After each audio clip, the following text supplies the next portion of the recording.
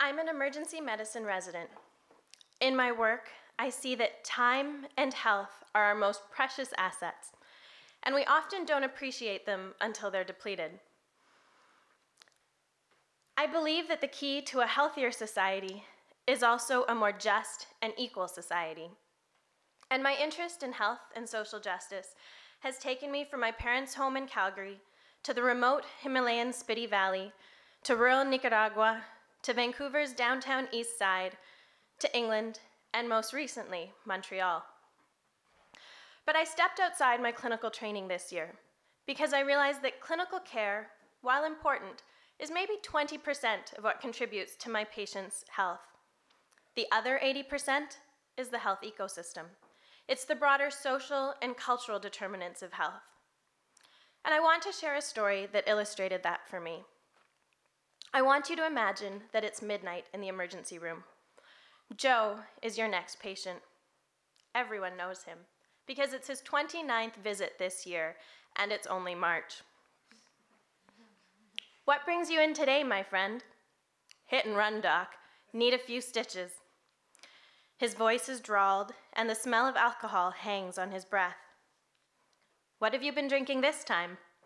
Oh, the good stuff. None of that Listerine today, doc. I got $20 from that last driver.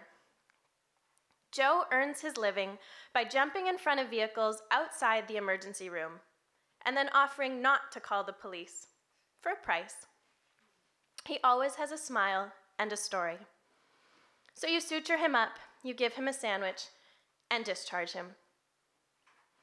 Now imagine your next night shift.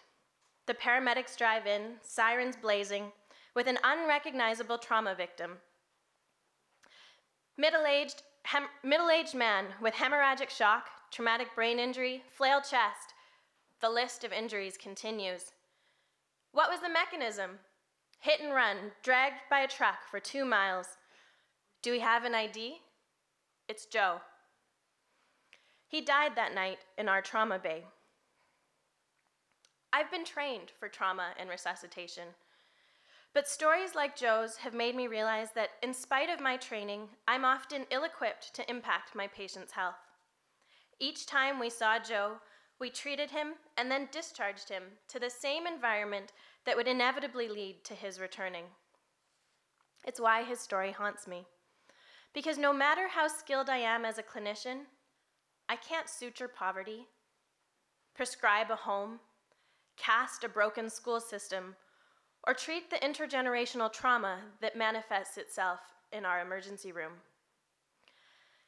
I work in a system where the ingredients for health are inaccessible for many of our neighbors. And I truly believe that good health is one of the most precious gifts that we have in life. And I think we can all help address the inequalities that contribute to poor health in our own ecosystems, regardless of our field. So how do we do it? We need a new paradigm. We need to apply a health lens in all of our decision-making to ask, how does this impact the health of my family, my neighbors, and my community? In the policy world, we can't just think in terms of economic growth and GDP anymore. All policies impact health, and it's the one thing money can never buy or replace.